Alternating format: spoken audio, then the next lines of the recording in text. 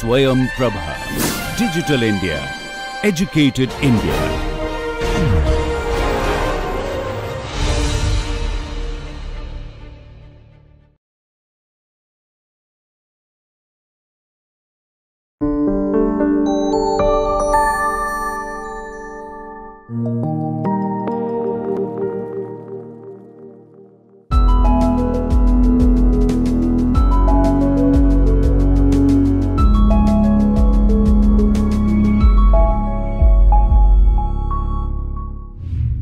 So, whenever we are talking about these personality traits and individual, the another important question comes in mind is what is about the intelligence and leadership.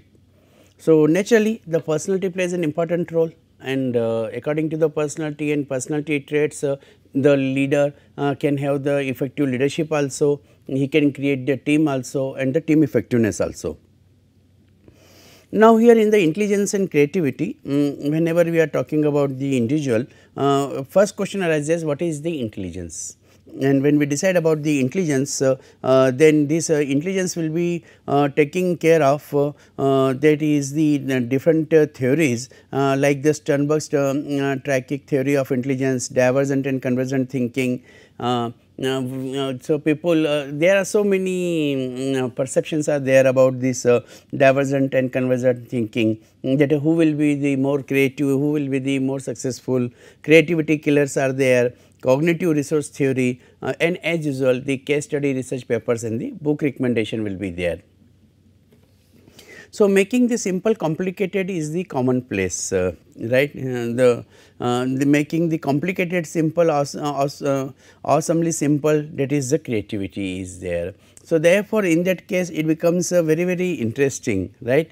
That is the whatever you simply complicated is the commonplace is there, right. But the complicated simple place that are simply simple making this, and that is a creativity. So, whether we are able to make that particular simple that creative place, so that depends on the creativity of the individual. So, for that creativity first we have to understand the intelligence. So, intelligence is a person's all around effectiveness in activities directed by the thought, intelligent by thought, right. So, therefore, this is the whatever the activities are directed by the thought or by the individual, right, it is the, and then what is its effectiveness. So, in intelligent leaders they are the faster learners are there, we have seen in the personality also. Type A personality, type B personality, and in type A personality they are the solution finder, and they are the more creative. So, because they are the faster learners are there, and they make better assumptions, right. The deductions and the inferences are there. So, what are the assumptions are to be made, that will be decided by these intelligent people, and the better at creating a compelling vision and strategizing to make their vision a reality.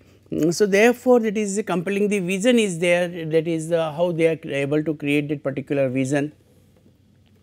They can develop the better solutions to the problems, and therefore, in that case the creative persons always they are the solution provider, can see more of the primary and secondary implications of their decisions, and they are able to visualize. That is why the leaders are very creative, because they are able to visualize the implication of their decisions, are quicker on their field than leaders who are less intelligent are there. And intelligence is relatively difficult to change because of the heredity, but can be modified with education and experience is there. So, earlier it was told it is IQ cannot be changed, but now the theories have come which talk about that is with the education and experience you can change your intelligence also, your IQ score also.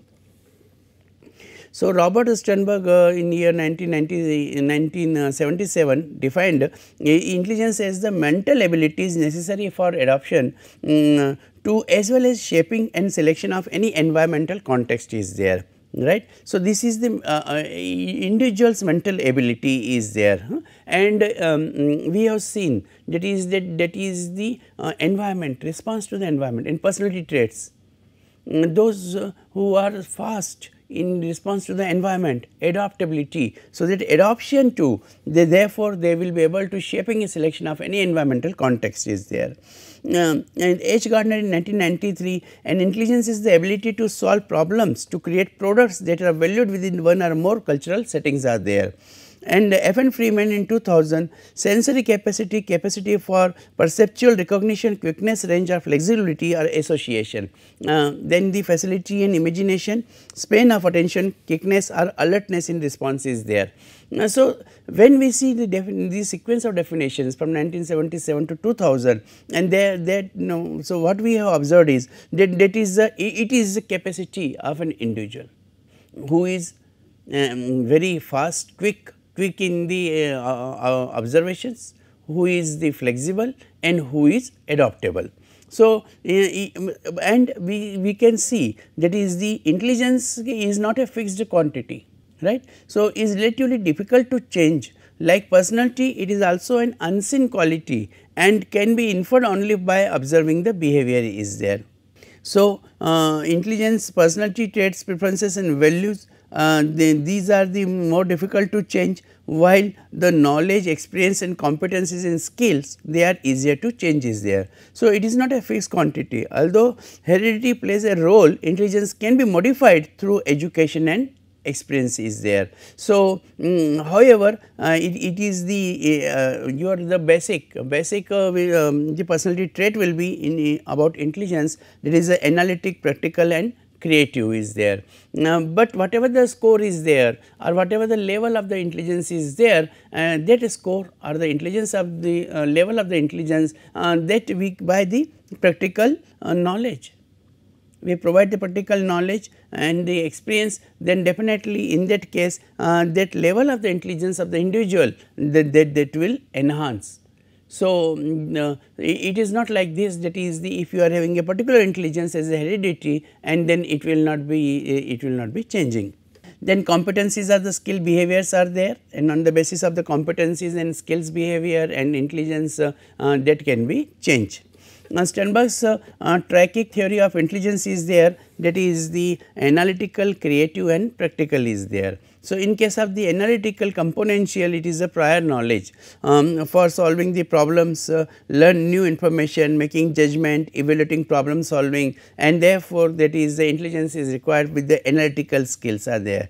Creative is required, novelty problems, unique situations and the automation is there, while the practical contextual is there. So, in that case of that adaptation, shaping and the selection is there. So, here we will find that is the whenever we are talking about the Sternberg's trichic theory of intelligence, in 1985 he has proposed this idea, and he believes that the ability to function effectively in the real world is an important indicator of intelligence. Sternberg broke his theory down into the following these three sub theories are there, and on basis of that prior knowledge, novelty problems and adaptation, shaping and selection, that is the practical is there, he has proposed this particular theory. So, from here we can understand that is by making the components of all these three, right, analytical, creative and practical, we will be able to convert our intelligence level to a next level, that is towards the higher level is there. And for this purpose, what is required is that is we have to outline the various mechanisms that result in the intelligence. According to Sternberg, this sub theory is comprised of three kinds of mental processes or components are there. First is the meta components. So, Sternberg has further studied on these particular parameters, and then he has found that is there are the mental processes are based on the three types of these components. First component is the meta component. Meta components enable us to monitor, control and evaluate our mental processing, so that we can make decisions, solve problems and the create plans are there, right. So, therefore, in that case the meta component is for the control and evaluate, monitor, control and evaluate. Performance component to take action on the plans and decisions arrived at by the meta components is there. So, whatever the meta component has evaluated our mental processing, on the basis of that mental processing, the plans and decisions are decided. It is a performance component is there, because we are working on that, and then that is why it is a performance is there. Knowledge acquisition component enable us to learn new information that will help us to carry out our plans are there. So, therefore, in meta components normally what we are doing, we are making the evaluations, right, and then evaluations on the basis of the performance and performance on the basis of the knowledge creation. The contextual subtheory says that intelligence is intertwined with the individual's environment. So far what we have discussed in the last 2-3 sessions, so that is the in the personality interaction with the environment. Environment means that situation or culture, surrounding culture, surrounding the practices which you are observing, situation, then how you are able to react to that. This theory is comprised of 3 kinds of the components, that is adaptation, shaping and selection is there. In the case of the adaptation, when one makes a change within oneself in order to better adjust to one's surrounding is there. So, therefore, when he wants to make the one's surrounding, then accordingly it will be the adaptation will be there, and the shaping is when one changes their environment to better suit one's needs is there, and therefore, what happens that whatever environment is there, you are adjusting with that environment, and that is called the shaping is there. Selection is unsatisfying undertaken when a completely new alternate environment is found to meet individual's goals are there. So, therefore, in that case you are selecting the suitable environment, that suitable culture is there. The further the experiential sub theory has talked about, there is a continuum of experience from novel to automation.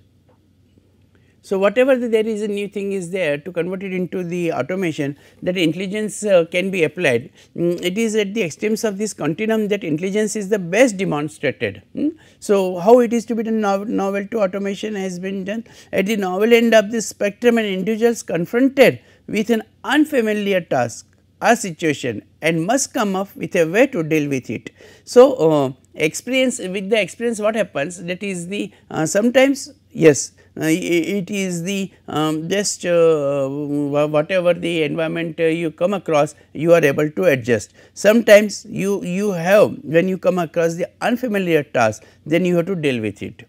At the automation end of the spectrum, one has become familiar with a given task or situation and can now handle it with the minimal thought. So, therefore, in the beginning, that is novel to automation is, that is in the beginning it was totally new, that new environment was given, and the person what he does, he is with that unfamiliar task or situation, he interacts and deal with it, and when he deals with it, he becomes familiar, that is okay, whenever this type of situation occurs, then I have to take this type of decisions, or I have to take this type of the steps. When you are taking those type of the steps or the decisions, then definitely in that case you are able to make towards your automation. The kinds of intelligence are the analytical intelligence, creative intelligence and practical intelligence is there. So, each sub-theory reflects a particular kind of intelligence or ability is there. Academic problem solving and computation, creative intelligence, imaginative and innovative problem solving, and the practical intelligence is about the street smarts and the common sense is there. So, therefore, in that case whenever we are talking about the which intelligence will be work, so all type of the intelligence are required at the workplace.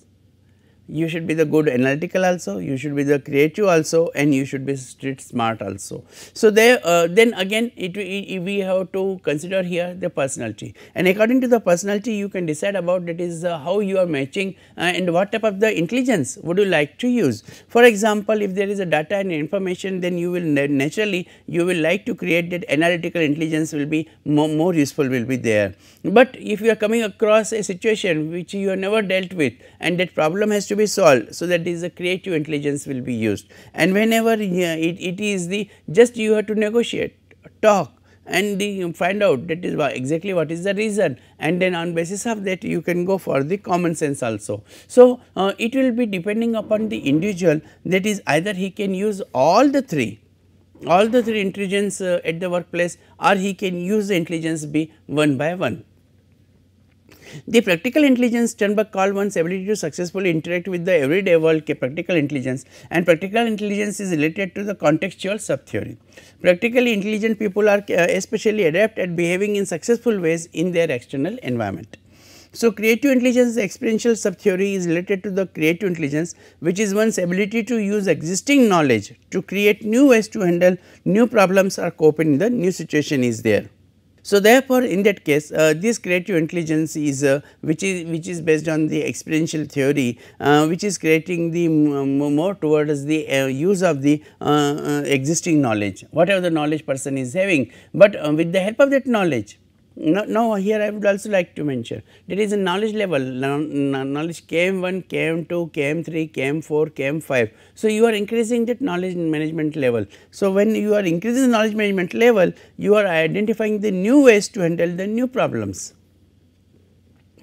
Analytical intelligence is the componential subtheory is related to the analytical intelligence, which is essentially academic intelligence, right. And therefore, in that case like we see in the PhDs and the research programs, that is the students are taught, that is how to make the analysis, and that is the increasing the academic intelligence.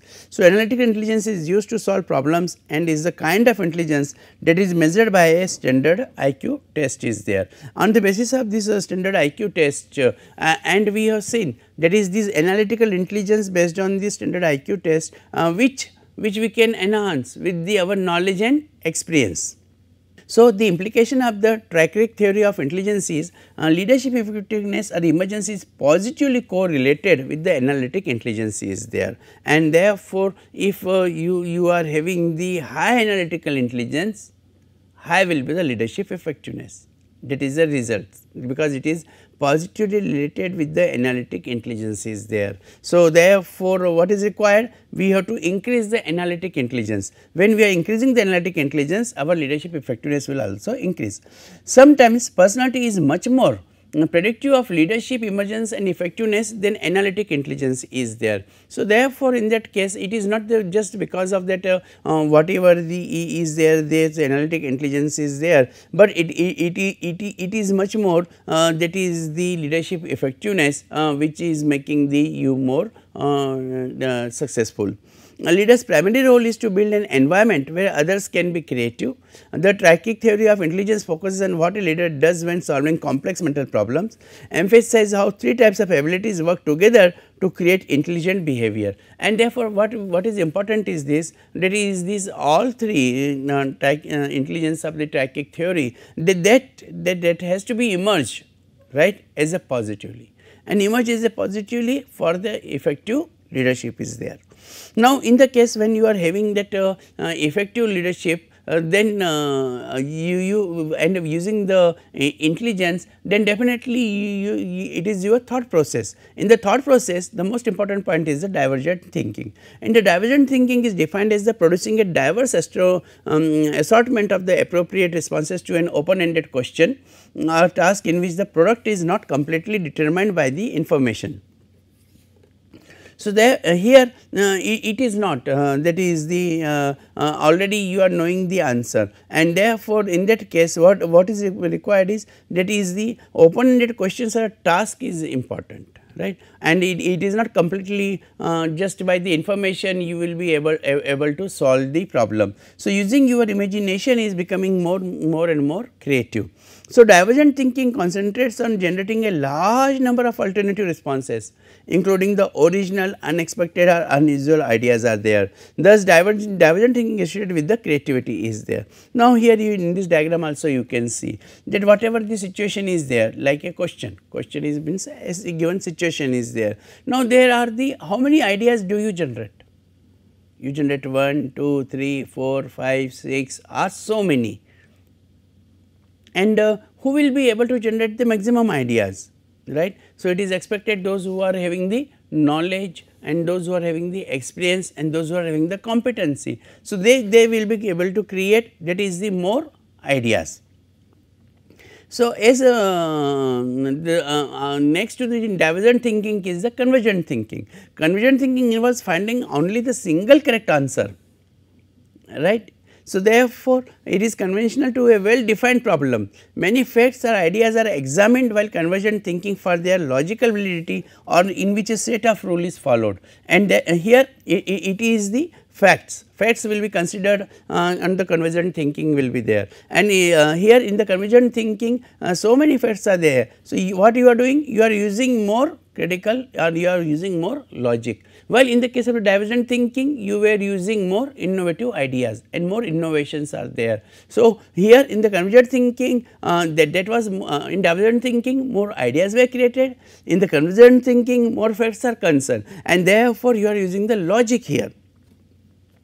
Reaching a problem solution through the recognition and expression of the pre-established criteria, and the standard intelligence tests are similarly believed to measure the convergent thinking are there. And here we always it has been found, it is at the workplace you may require sometimes to have the divergent thinking or the convergent thinking is there, but standard intelligence is to be developed.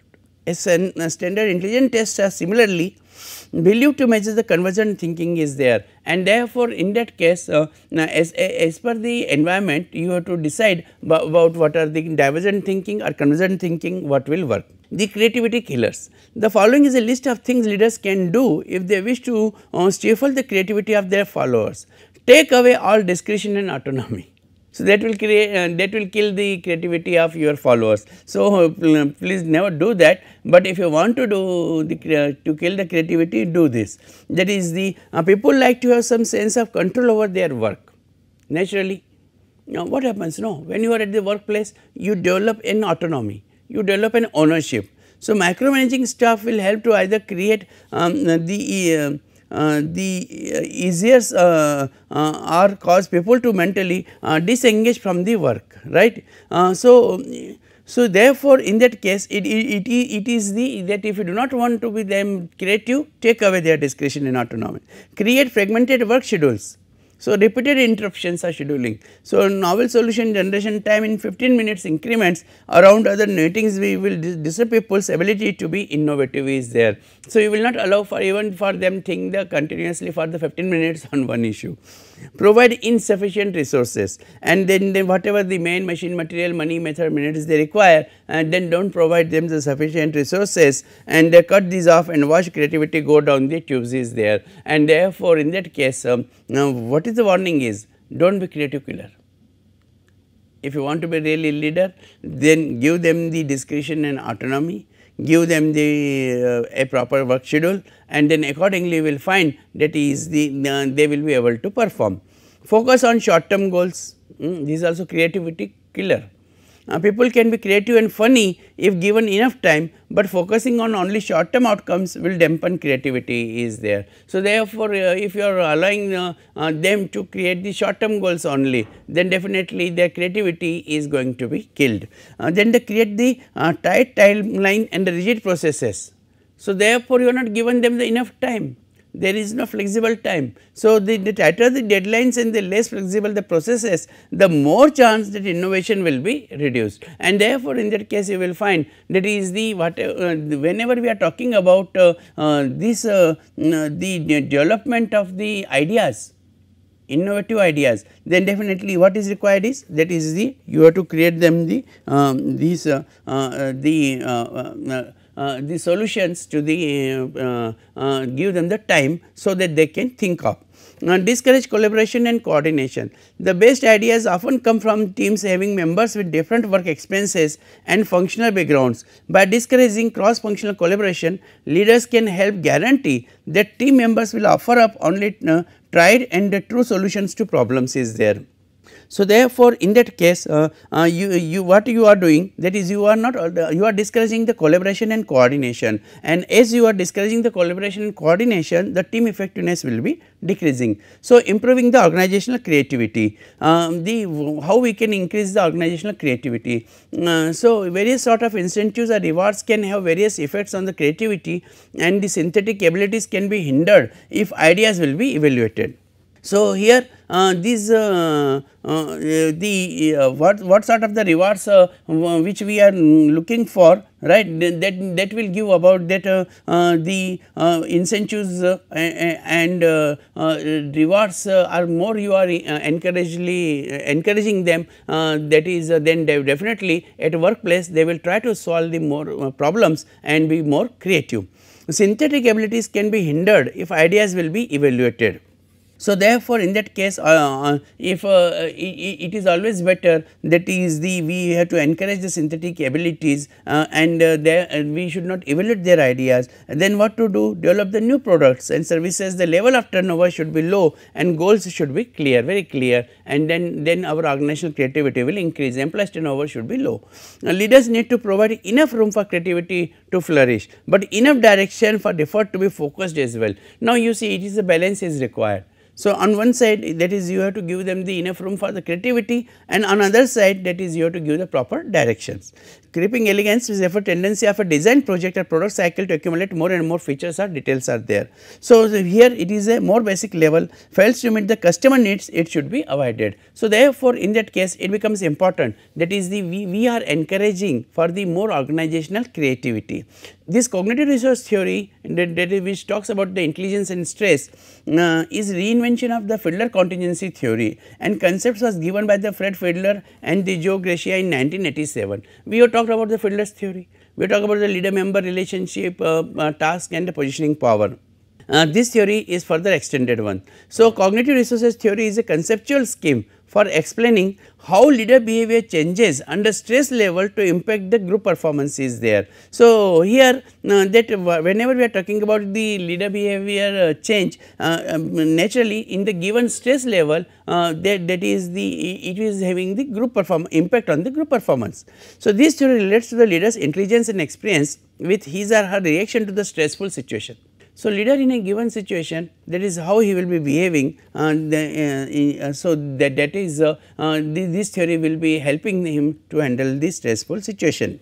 Without thinking logically, it clearly how a leader's intelligence and experience influence the way may react to stress. So, cognitive resource theory consists of several key concepts: intelligence, stress, experience, and the task knowledge is there. And when we are considering all these factors and especially in the given stress, then we are giving him more time. Because normally what happens in a given time in the stress, the leader is very spontaneous, and then he is not having the enough time to use his intelligence. So, theory is based on the following assumptions: the success of a leader depends on certain factors like intelligence, experience and other.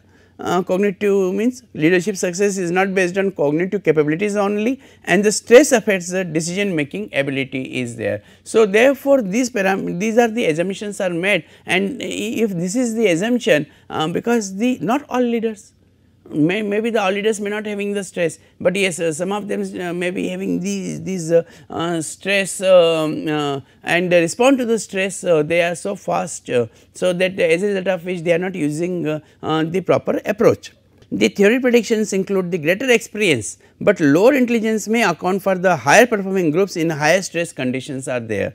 High level of experience may account for uses of the old solutions when creative solutions are more apt. So, therefore, in that case this is very interesting point, and I am sure very relevant for the practical field also. It is a high level of experience may account for uses of the old solutions. Right. So, therefore, in that case always whenever we say I am used to do this, this is an example. So, then it is that is account for the uses of the old solutions when creative solutions are more apt is there, and therefore, in that case the people they will go for the old solutions. Cognitive resource theory talks about predict whether a certain type of person will be able to lead in a stressful situation or not. A wonderful contribution, that is if the stress level is there, and then in a given stress how the person will behave. And the theory helps the placement of persons in leadership positions by suggesting that people be tested for intelligence and the ability to manage stress in addition to assessing leadership qualities are there. So, whenever we are talking about the assessment of the leadership qualities, then definitely we will be having the positions and the ability to manage, then here these particular types of the theories, they are practically helping the person, that is the in a given situation how he can use his the potential. If it differentiates the abilities of a skilled labor from an experienced labor and indicates how they are useful, and one side, that is the old knowledge is there, other side there is no experience, but the solution providers are there. So, cognitive resource theory helps in understanding the role of intellectual abilities and organizational performance in solving tasks is there. So, whatever the role of the intellectual abilities are there, then they will be able to command, and the organizational performance are there. So, there where high opportunities, more opportunities are there to use the intellectual abilities. However, in a current situation, when there is a high level of the stress, it will may be very difficult to get the time to get to solve this particular problem and to use the intelligence. So, limitations of this cognitive resource theory is that does not talk about those leaders who have both a good IQ and a good work experience also, right, because they are talking about that is in a given stress, when there will be the high stress, the old solutions will be applicable because of the experience, but there is required, that is how we can make the use of the IQ in for the with the work with the high level of the work experience also. Intelligence is not defined. There are many types and degrees of the intelligence, and the cognitive resource theory does not account for them, and therefore, here that what exactly the intelligence means, that authors have not described. Leadership implication of the cognitive resource theory is the best leaders are often smart and experienced. Leaders may be unaware of the degree to which they are causing the stress in their followers. The level of stress inherent in the position need to be understood before selection of the leaders are there. So, definitely this theory will help us in a different ways. On the one side, it will be helping us to make the aware about to sensitize, that is we should know the stress level of the followers, and on the other side it also help us to understand, that is the how our old experience that we can use for solving the problem. For the past 100 plus years, the Western hemisphere, this is a case study, innovation in the emerging economy is there, that is whenever we are talking about these Brazil, Russia, India and China, then scientists and engineers each year, then how the ideas can be generated and the technology can be helped to make these ideas into the products are there. So, this is about the BRICS, the expanding middle class of the BRIC countries is giving more people the income needed to purchase new products. With the number of scientists and engineers graduating from the BRIC countries and their rapidly expanding economies, it may only be a matter of time before the West is no longer the center of innovation. Does analytical and creative intelligence of individual play a dominant role in the make of the center of innovation? What do you think are the implications of these trends for the leaders in the West or the BRIC countries are there? So, therefore, whether the stress management will be helpful or then it will be done. These are the research papers which you can refer for the further studies and their findings that will be useful, and these the paper which has been given, it is based on the CRT, how the CRT theory and the research on CRT, that is a cognitive resource theory, that helps to develop the intelligence. These are the books which I suggest you can refer more, and that is the Intelligent Leadership, what you need to know, unlock your full potential, that is a book recommendations, and these are the references for the detailed studies which you can refer for the further enhancing your knowledge. So, this is all about the intelligence and the leadership which we can develop at the workplace. Thank you.